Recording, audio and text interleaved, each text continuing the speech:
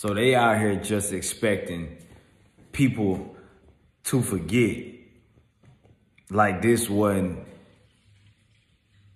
just wasn't no major movement that took place and set its mark here. And ain't nobody speaking up or ain't nobody saying nothing about it. Black Lives Matter is a hoax.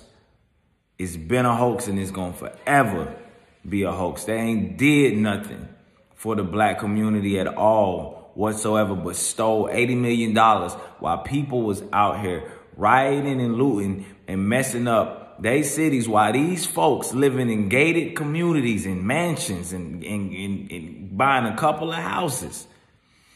And folks ain't cared nothing about black people. They cared about your money, and that was it. But don't nobody want to talk about that. Like, don't nobody want to bring that up. Whole time they saving face for the LGBTQ plus IA whatever community.